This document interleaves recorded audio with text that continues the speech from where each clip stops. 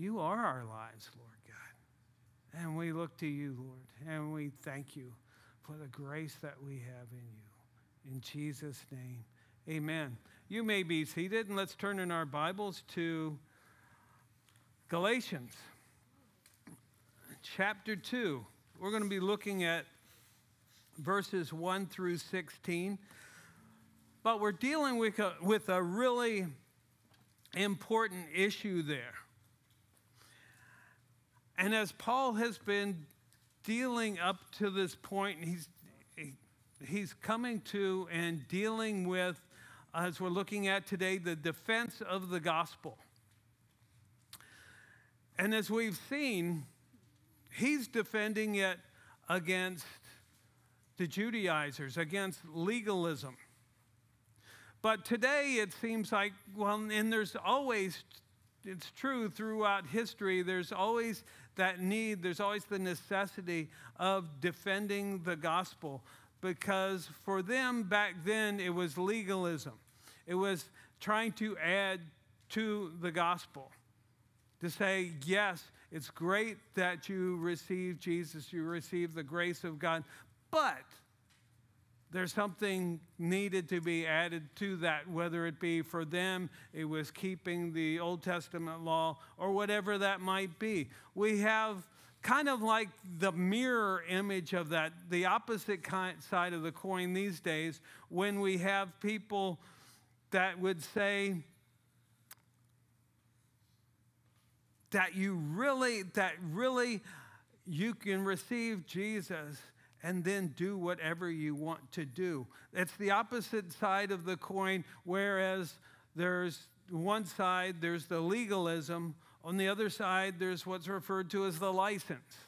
The license, or the feeling that you can do if you've gone forward at a service, you've prayed a prayer, you're good to go out and do whatever you want. And so this is the core struggle. It's a battle over the gospel of the grace of God. And if we don't stay true to the gospel of grace, we'll find that either we're brought in bondage, as we'll see, either to the law or to the flesh, to our own old natures. Paul's letter to the Galatians has been referred to as a defense of the gospel of grace. Here he is writing at this time in AD 49, and he had visited them on his first missionary journey about a year earlier. And since that time, this group came probably from Jerusalem or Judea, known as the Judaizers, who taught the people that it wasn't enough to just believe in Jesus, but they had to keep the law, the Old Testament law, in order to be saved. It would be like people today, and you may have heard some people say, well, what do you have to do to be pleasing? Well, you have to keep the 10 Commandments. Okay. Good luck with that. Because if you read them and you get, like Jesus said in the Sermon on the Mount, behind that, the motivation behind that, you don't go 5 minutes without breaking it because of the intent of our hearts. Now, this group came in there and teaching them they had to keep the law. Paul hears this and responds by writing this letter defending the true gospel. His defense includes 3 parts, as we've talked about before, but by way of review. In the first 2 chapters, chapters 1 and 2, is his personal defense of the gospel of grace. In chapters 3 and 4 is his theological or scriptural defense of the gospel of grace. And then in chapters 5 and 6 is the practical or applicational defense of the gospel of grace. But this morning we are going to continue with Paul's personal defense of the gospel and how it was confirmed in his life, how it played out through his experiences. First of all, in verses 1 through 5, we're going to see that the gospel is defended against legalism. And then secondly, in verses 6 through 10, we'll see that the gospel is defended against divisiveness. And then thirdly, in verses 11 through 16, we'll see the gospel's defended against hypocrisy. Now, all of this really gets back to the same thing of adding to the gospel and how this takes place. But we'll see, again, how this plays out. But first of all, the gospel defended against legalism. We'll begin by reading the first two verses here. As it says, "Then after 14 years, I went up again to Jerusalem with Barnabas and also took Titus with me." That point will be germane in a moment. "And I went up by revelation and communicated to them the gospel which I preach among the Gentiles, but privately to those who were of reputation, lest by any means I might run or had run in vain." As we saw last time, Paul returned to Jerusalem 3 years after his conversion and met with Peter and James. The point was then and is now as well that he received the gospel that he preached through the revelation of Jesus Christ, and he was not taught it by anyone else. He didn't go to a gospel school somewhere to learn the gospel. It was during those 3 years in the wilderness or in the desert that he received it from the Lord, as he says in 1 Corinthians chapter 15. As he says, "I'm sharing with you this gospel that I received from the Lord."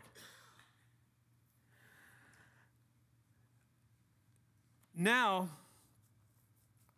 Paul speaks of the next time he came to Jerusalem 14 years later. Now, things have transpired, obviously, in those 14 years.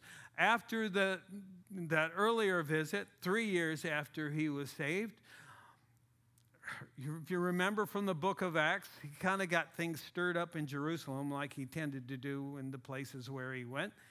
And he went back home to Tarsus in Cilicia, which is modern-day Turkey. It's closer to Asia, closer to Syria.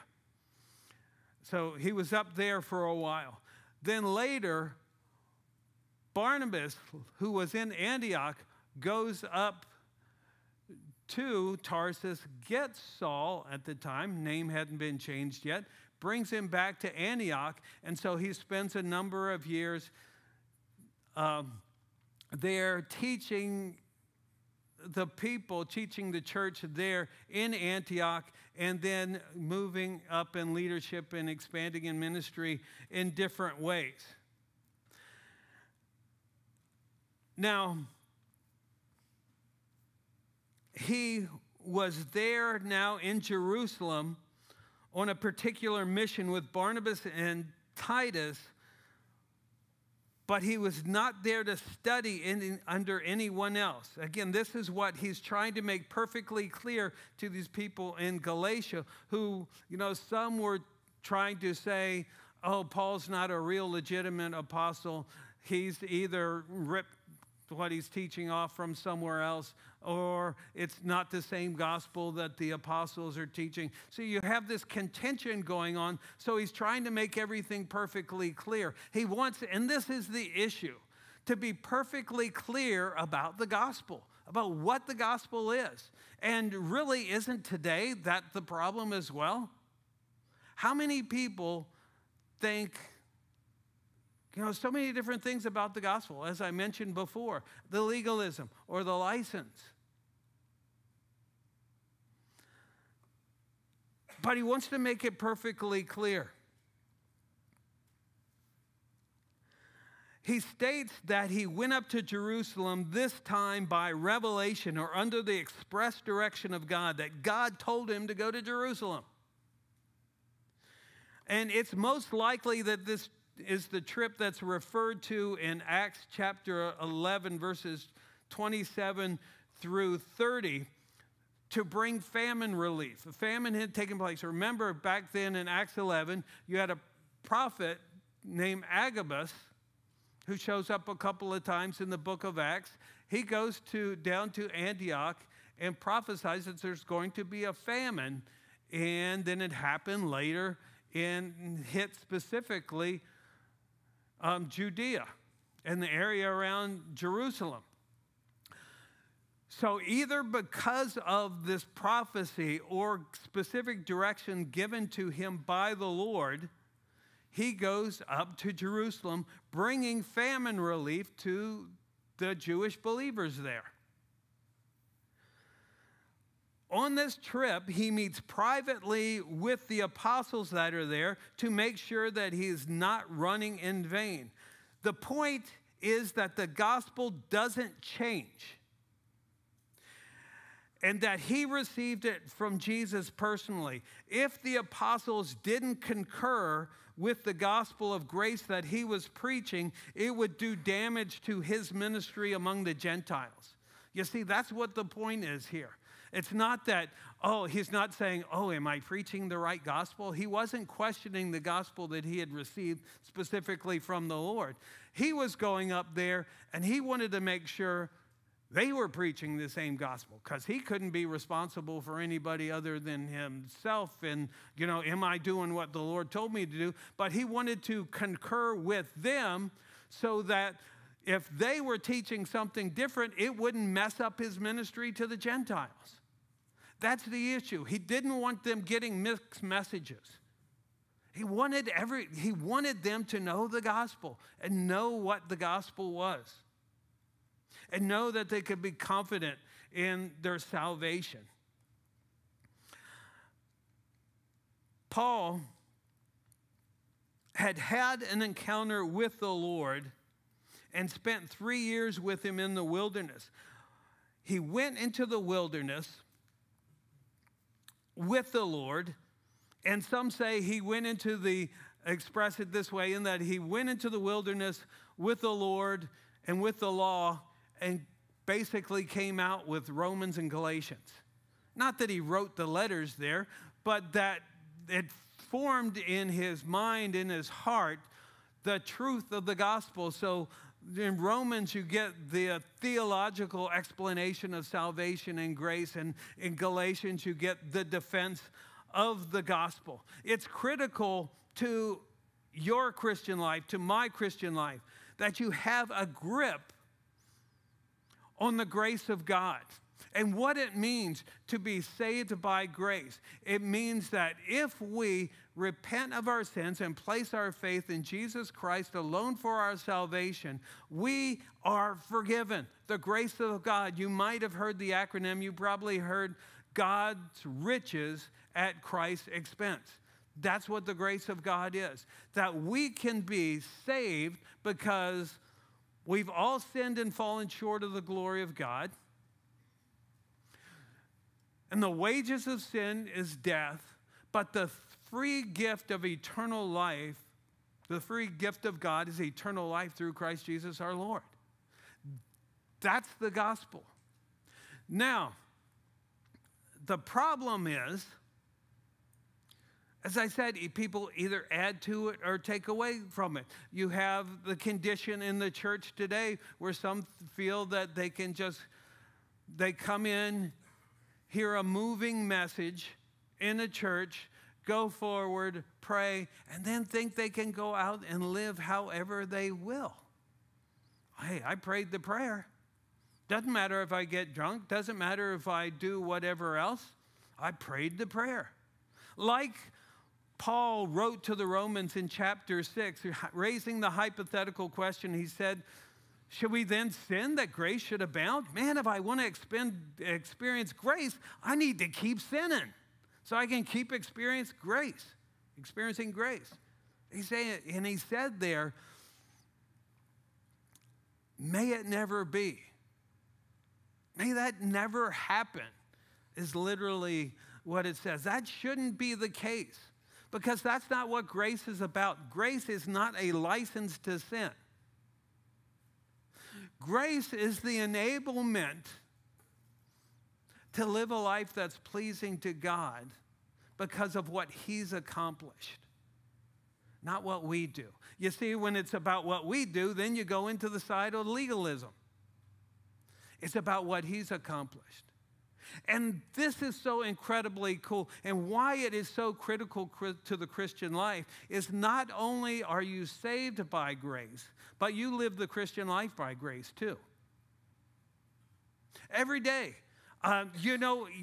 You can wake up and think, you're out, maybe you slept late and you got up and you have to run out the door and you think, oh man, God can't bless me today because I didn't have my quiet time. If that's the case, we're all in trouble. It's the grace of God. And it's not that you presume on that and he's, I don't have to worry about having a quiet time then. No, that's not the case. It's the enabling. The grace is the enabling to live the Christian life. And so that's the point. That's the heart of what Paul's getting at here. And why it's so critically important that we understand and why he would stand up to anybody. And we'll see in a few minutes that he did. For the sake of the gospel.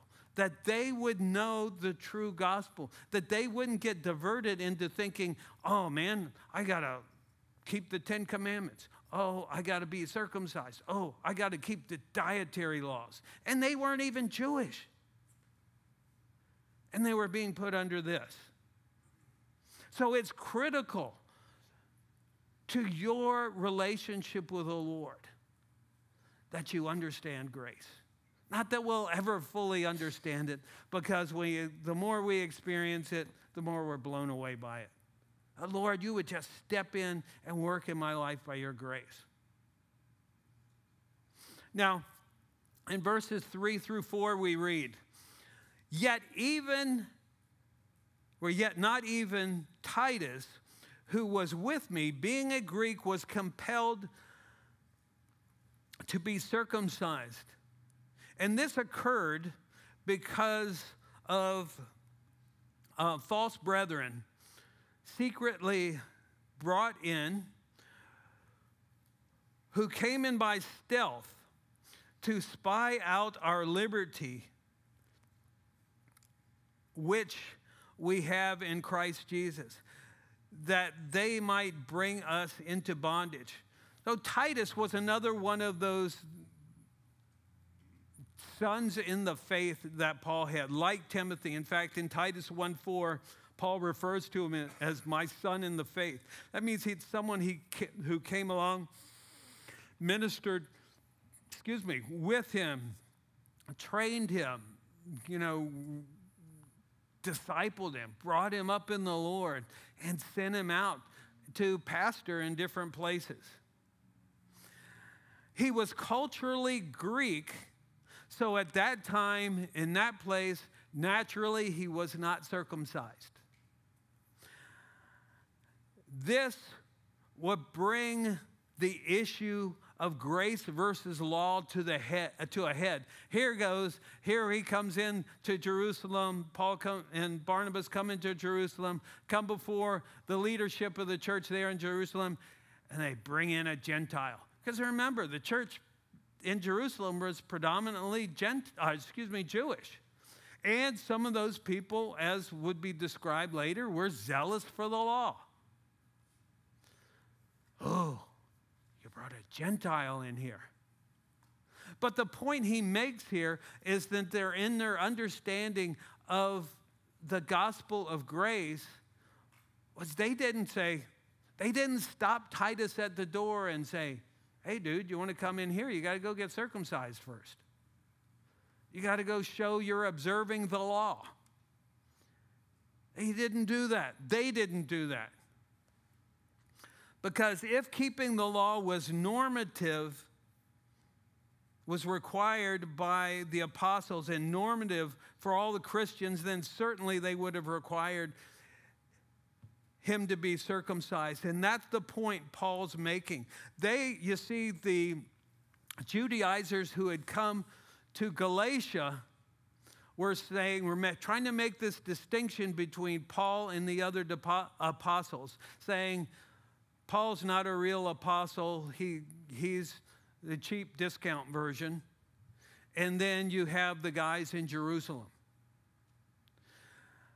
But he's saying, no, they're in agreement with me. They didn't require Titus to be circumcised. Notice that Paul refers to these people as false brethren because if the gospel you preach is grace plus something else, it's not the gospel of Jesus Christ. And if you believe some other gospel, you're not saved. He refers to them as false brethren. When you don't stand firm on the gospel of grace, you allow people to bring you under bondage to the law if you don't stand firm on it. And I've spoken to people these days, I've talked to people in the past few years that believe Gentiles are obligated to keep Jewish feasts. And you think, in this day and age, are you serious? Absolutely. They think they're adding law to the gospel. And we just can't, it's a thing that we can't stand for. This is a hill to die on. Because if we get off of it, then people aren't believing the gospel. They're believing something else.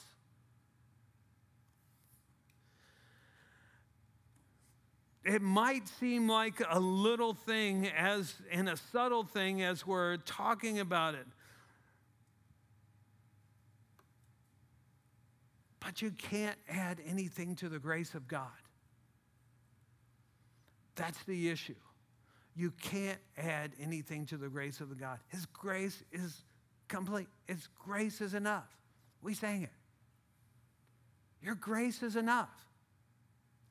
Do you think there's anything that you can add to His grace in order to be saved or in order to live or mature in the Christian life? Nothing. Nothing. In verse 5, he continues, to whom we did not yield submission even for an hour, that the truth of the gospel might continue with you. Paul rightfully refused to be brought under bondage to the law or to allow anyone else to be brought under bondage to the law either. As it says in Jude, verse 3, when Jude started writing his little letter, he begins here by saying, Beloved, while I was very diligent to write to you concerning our common salvation, that's what Jude wanted to write about. He said, I want to write this great letter to you guys about how cool it is, how awesome this salvation we have in the Lord is. And he just kind of wanted to glory in that for a while. But he said then, something changed his mind, and he says, I found it necessary to write to you, exhorting you to contend earnestly for the faith which was once for all delivered to the saints. That's the gospel. It doesn't change. But they needed to contend for it. They needed to stand firm for it. There were attacks coming from different places dealing with it. So Paul confronts the situation in Jerusalem because of the effect that allowing a deviant doctrine would have on the church. The truth of the gospel must be defended and maintained so it will remain in order that people can believe and be saved.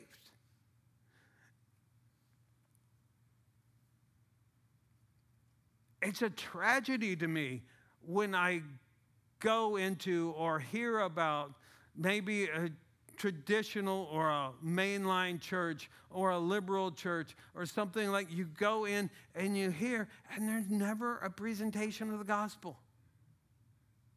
There's just this kind of like, it's almost like you want to describe as a common aura or something like that. You just go in there and we just kind of believe. Just kind of like just generic faith. And that's another thing to be aware of these days. As you hear this talk, well, at least we're people of faith. Oh, that's great. What faith? Faith in what? What are you talking about? Well, at least he has faith. Well, I can have faith in a music stand. What good's that going to do me? Faith is only good as the article in which you place that faith.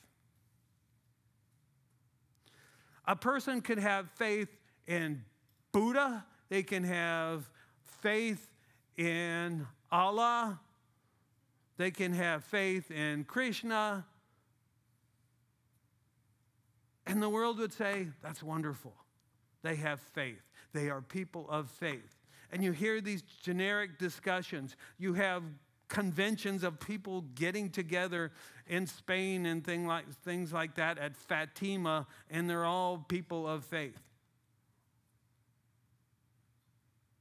Does absolutely nothing for them. Because it's only in faith in Jesus Christ alone who's saved. Because there's no other name under heaven given among men by which we must be saved. No other.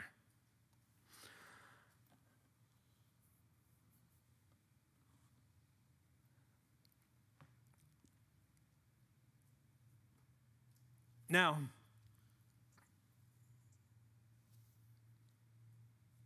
this is why it's not a side issue.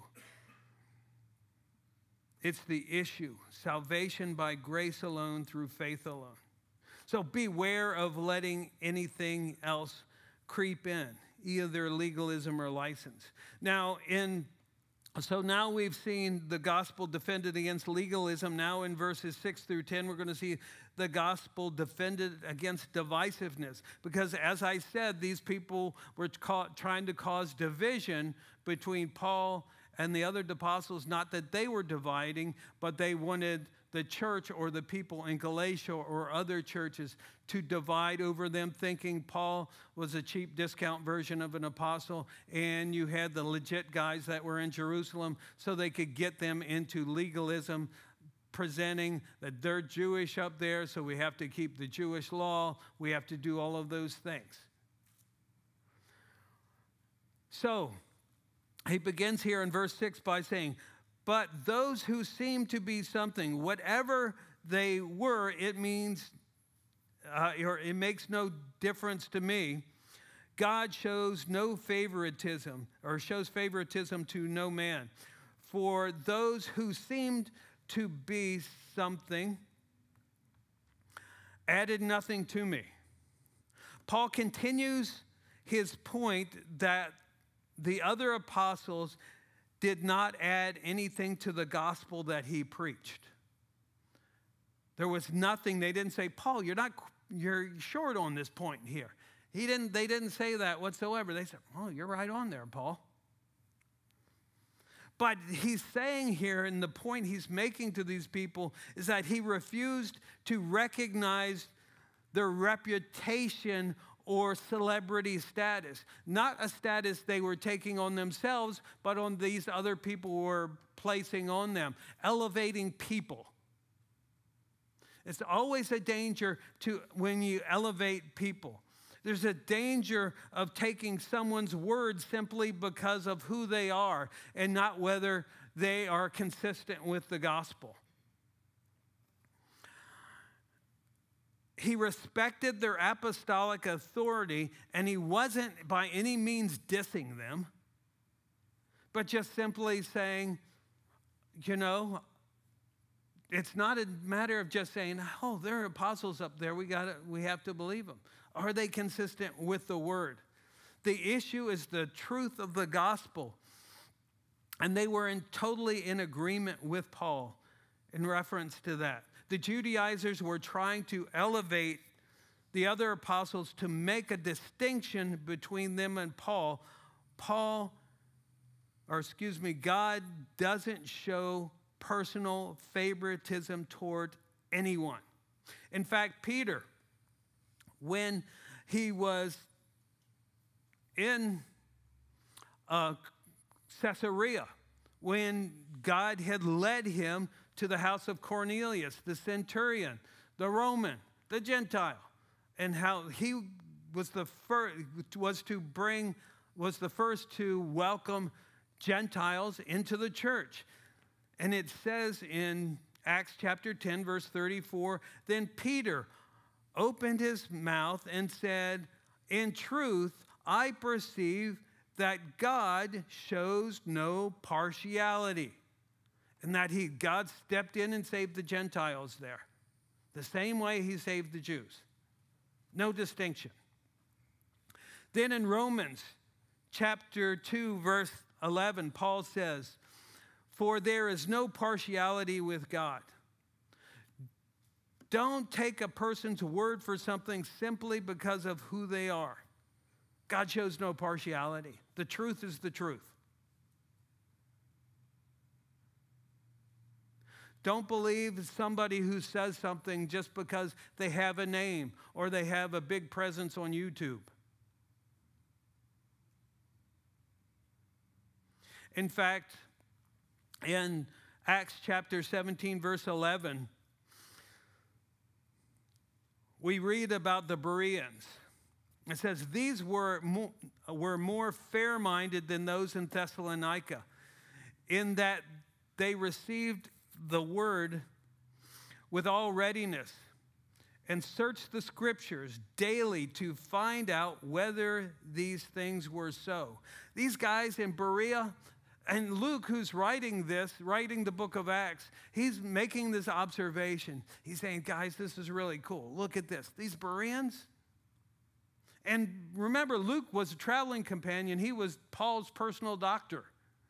And he's writing this, and he said, look at these Bereans. Isn't this cool? Look at this. They were listening to Paul. You know, the Apostle Paul. They were listening to him. And what did they do? They were like there with their Bibles, looking up and down. You know, is that right? You know, they were checking it out. They were checking it out. They didn't think, oh, this is Paul the Apostle. We don't question him. You question everybody. You compare everybody to the Scripture. That's your responsibility as a believer, as a disciple of Christ. That's your responsibility. Verses 7 through 8, he continues.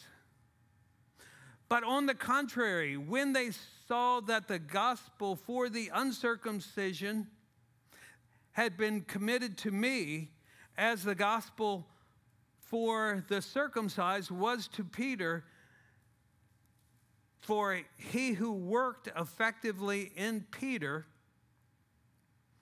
for the apostleship to the circumcised also worked effectively in me toward the Gentiles.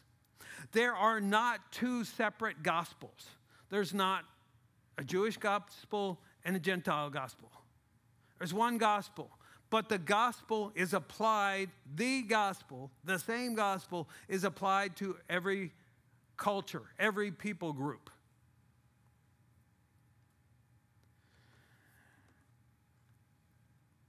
There is a false teaching going around in some circles in the church referred to as dual covenants. That's the idea that, well, there's one covenant with God for the Gentiles. They're saved by faith in Jesus Christ. There's another gospel or covenant with the Jews in that they're saved in keeping the law. That's not true. Basically, it's heretical. There's no other name under heaven given among men by which we must be saved. Jesus said, I am the way, the truth, and the life.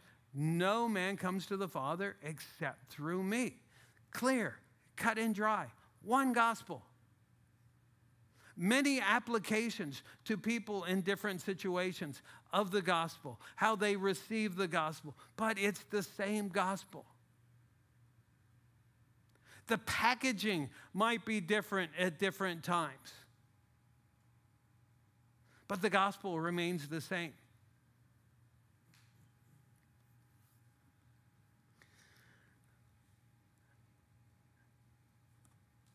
it became very apparent to the other apostles that God was working through Paul's ministry. And this is great when you can recognize that the difference that you have with someone else is just because they have a different ministry. The gospel still, again, remains the same. It could be that one person is an evangelist and another's a pastor teacher. They approach things completely different. The evangelist is concerned with bringing people into the kingdom. So they're presenting the gospel in a clear way in order for people to understand how to receive Christ and become a Christian. The pastor teacher is equipping the saints, as it says in Ephesians 4:11, equipping the saints for the work of the ministry, for the building up of the body of Christ. So you have different ministries, the same gospel. It could be that one is called to minister to the homeless and the other is called to lead worship. Their focus in ministry is going to be different. The gospel remains the same. It's God that works through and confirms a person's ministry. I love it in Colossians 4:17. Verse is always a challenge to me. Paul, he writes this letter to the Colossians, probably written roughly around the same time as his letter to the Ephesians. He writes it to them, and he stops towards the end of the letter and makes this note, and it says, and he's writing to the pastor there, and he says, and say to Archippus, take heed to the ministry which you have received in the Lord, that you might fulfill it. Take heed to the ministry that he's given you. Go after it that you might fulfill it.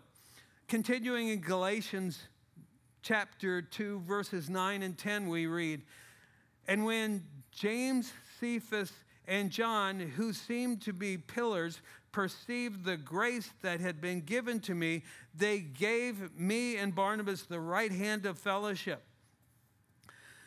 that we should go to the Gentiles and they to the circumcised.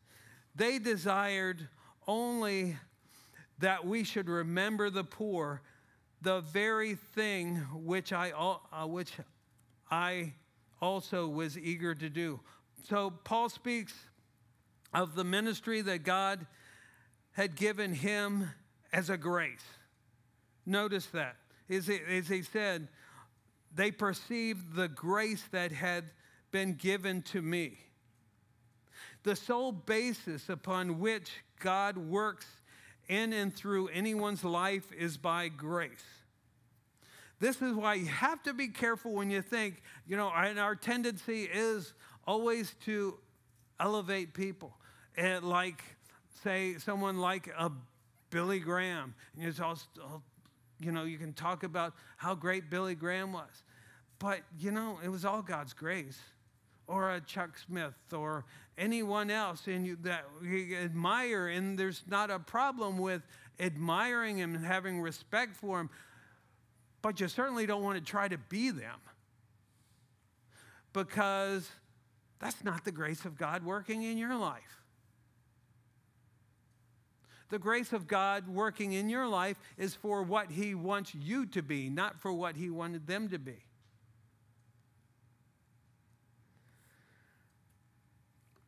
In fact, in 1 Corinthians 15:10, Paul writes, but by the grace of God, I am what I am, and his grace toward me was not in vain. But I labored more abundantly than they all. Yet not I, but the grace of God which was in me.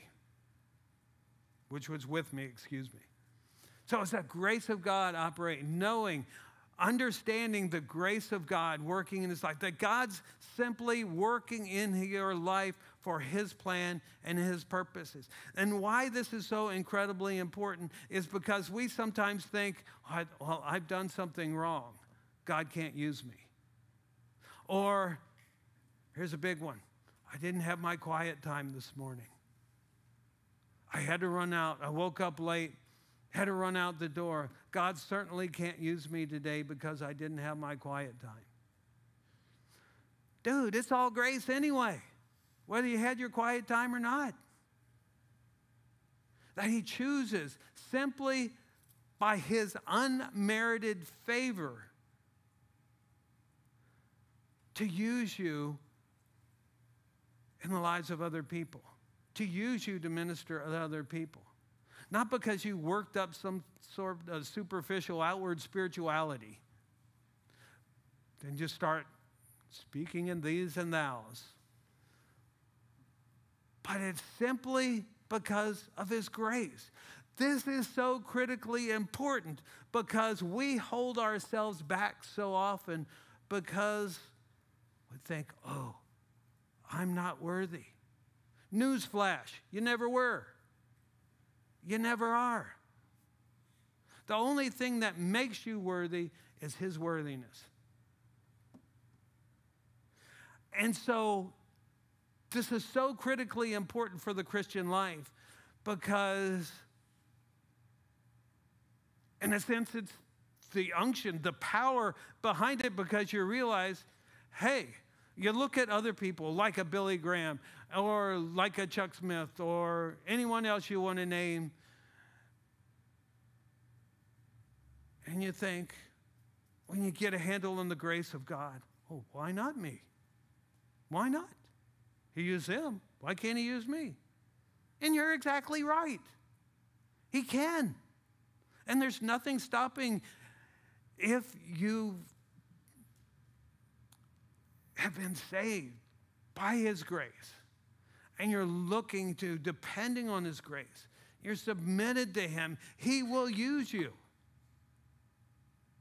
Now, it does say in Jude, he says, keep yourselves in the love of God. Keep yourself in that position, that understanding of the grace, the mercy of God, where he can use you. And again, that's simply by understanding his grace. Now,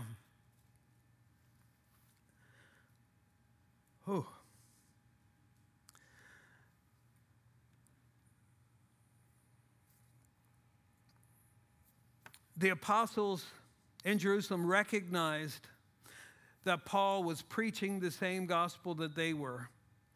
They had received it from the Lord just the way he had. They had nothing to add except that, excuse me, I've had this tickle on my nose here that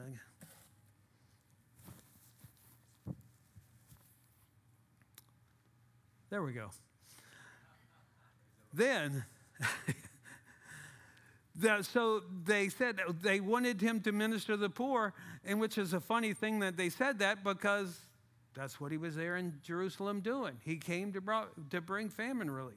He came to bring it to them. So it was kind of superfluous, the thing that they added on there. But now in verses 11 through 16, we see that the gospel is defended against hypocrisy. We've seen it defended against legalism, against divisiveness. Now we see it defended against hypocrisy. Now,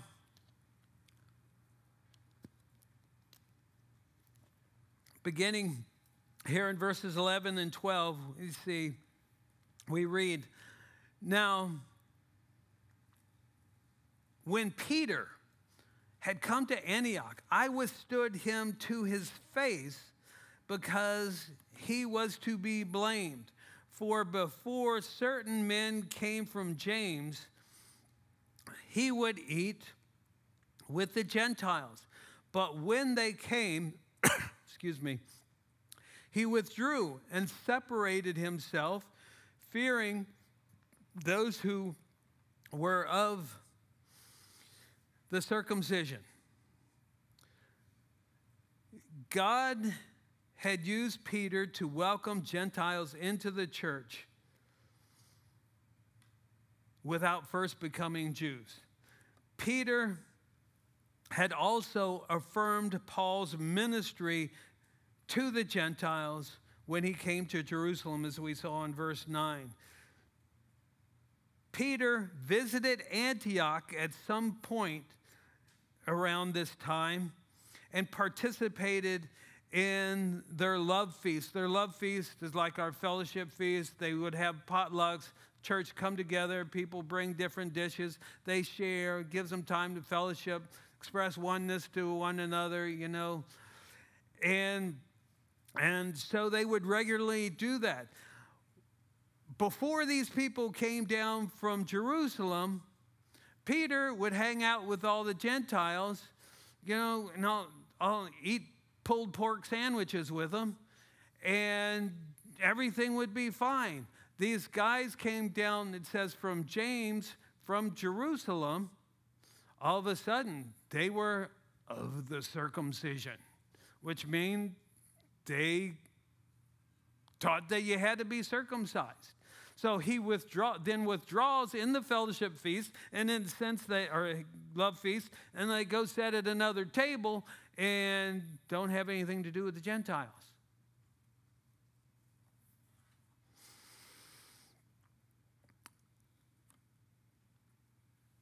Now, James, who is the half-brother of Jesus, later said in Acts chapter 15, verse 24, he said, yeah, these people came down from us, but we didn't tell them to share that. We didn't tell them they were teaching stuff we didn't tell them to say. And so he makes this point again about the gospel, what the gospel actually is. And it states here, Paul states here that the reason given for Peter's withdrawal was that he feared these men who are from the circumcision. Proverbs 29:25 says, the fear of man brings a snare, but whoever trusts in the Lord shall be safe. There's a fear that's actually rooted in pride. In Matthew chapter 26, we learn a couple of things about Peter.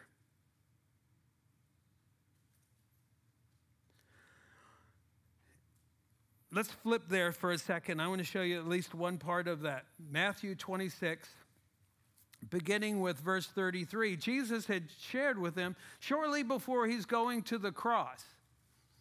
He's sharing with them that that's what's going to take place. And then in verse 33, Peter responds. He says, Peter answered and said to him, he talked back to Jesus.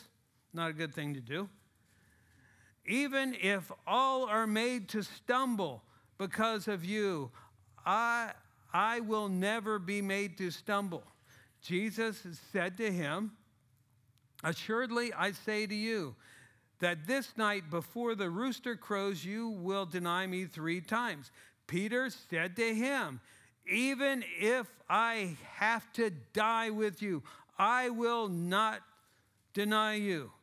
And so said all the disciples. Then later in the chapter, we have, of course, things transpire. They go to the garden. The rabble comes, arrests Jesus. Peter ends up in the courtyard of Caiaphas' house as Jesus is being tried before Caiaphas. Young girl comes up to him. Aren't you one of them? Nah, I don't know what you're talking about. Your speech betrays you that you're a Galilean. Aren't you one of his disciples? I don't know the man. 3 times he denies the Lord then.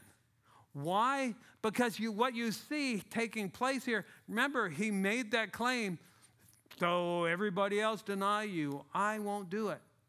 Pride. But that same pride in this other situation, worried about what people think, that he denied the Lord. So fast forward back to Antioch, the situation Paul's writing about. Here he is. It's great in here eating these ribs. Here with the Gentiles. Guys come from Jerusalem. Ooh. He's worried about what they think of him. So as you see, it's a subtle, very dangerous thing that I have to admit that the Lord has slammed me about before. Yeah, you can be afraid in a situation, but ask the question, what are you afraid of? It's the fear of man, as we read from Proverbs, that brings a snare. And that fear of man is so often rooted in pride. How I look to other people. What should matter is how you look to the Lord.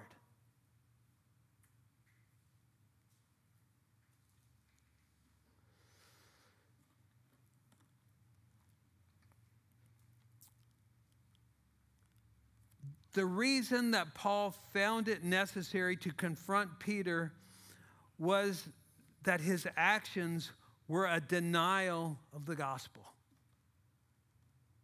When he withdrew, it's like saying you had to be saved, to be a believer, you have to be a Jew. You had to start observing the law.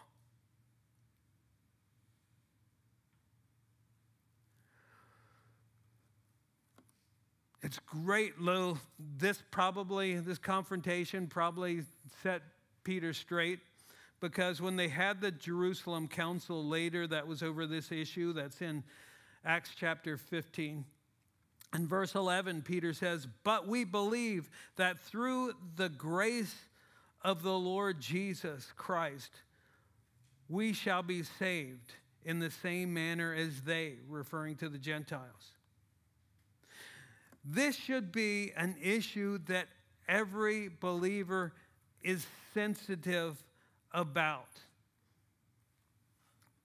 That's why it matters. When people make statements like people getting to heaven because they're good people. Newsflash, there aren't any of those. Not you, not me. There are no good people. We've all sinned and fall short of the glory of God. We're not going by man's relative standards. Oh, he doesn't kill anybody. He's a good person. But by God's standard, we've all sinned and fallen short of the glory of God.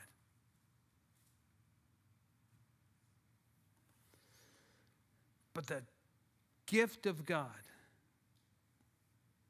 is eternal life through Christ Jesus. We hear a lot of talk today about people of faith.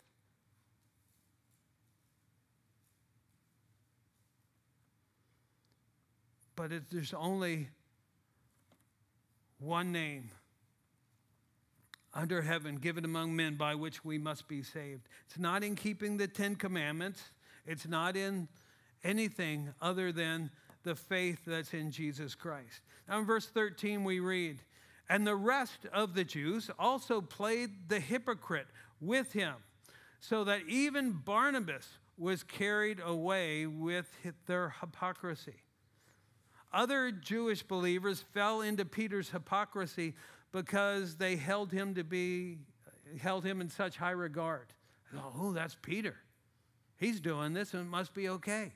It must be what we're supposed to do.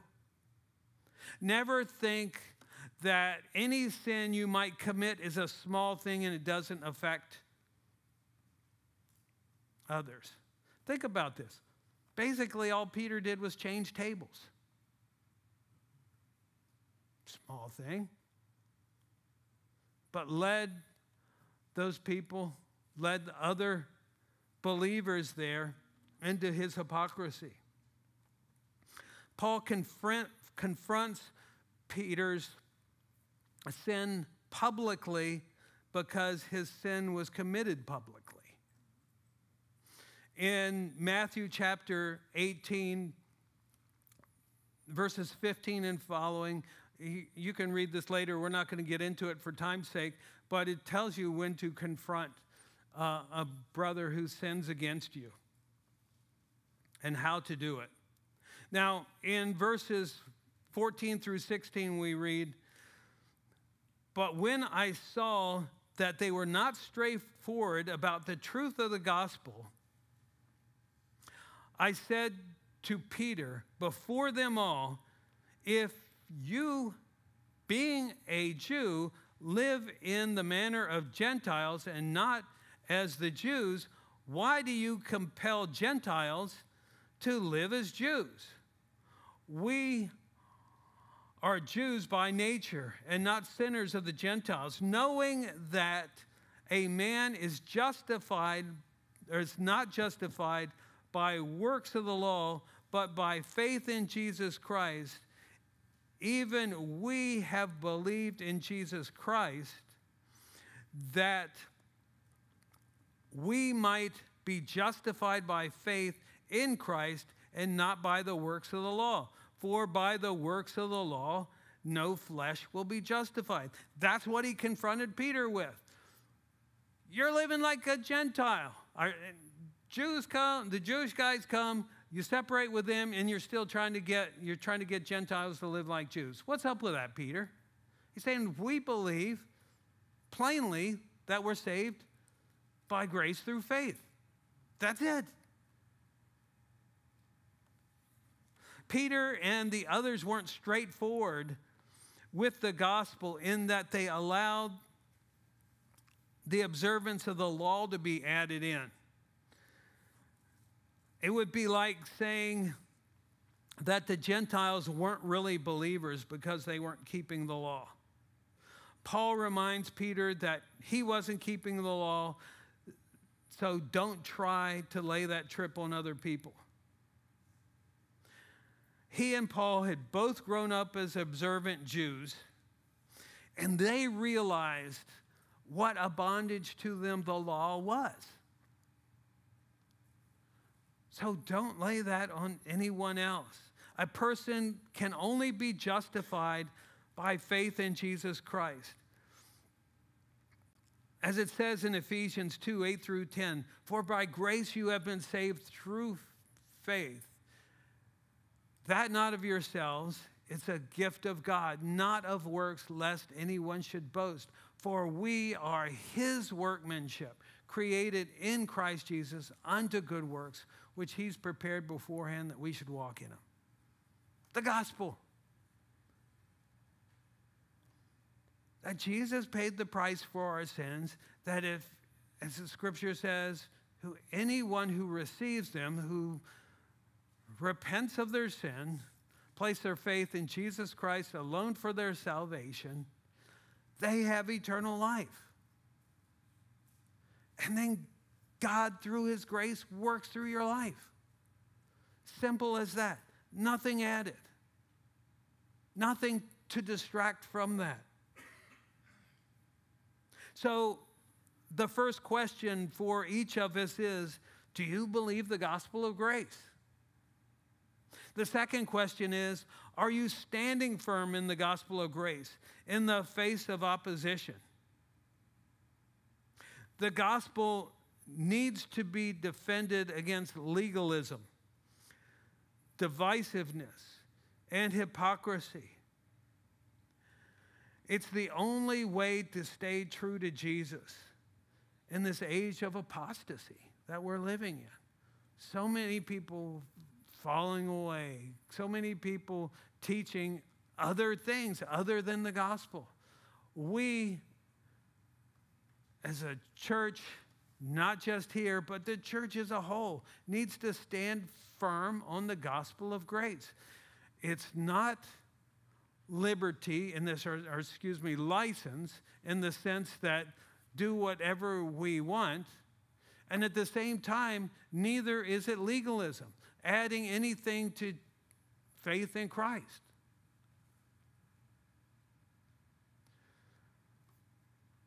But it is so cool when we get an understanding, a grasp of his grace, knowing that he can and will work in your life solely because of his grace. And you can rest in that. You can stand on that. You can depend upon that. Because he loves you. And that's why he did what he did. Let's pray. Father, we thank you so much, Lord, for your word and your grace, Lord, that's so incredible towards us, Lord God. That you work in our lives simply by your grace. Lord, so we thank you for that, Lord God. Just help us to stay anchored to your word and trusting in your work in our lives, Lord, that we might, as we experience your love, Lord, overflow to other people. We thank you for that in Jesus' name. Amen.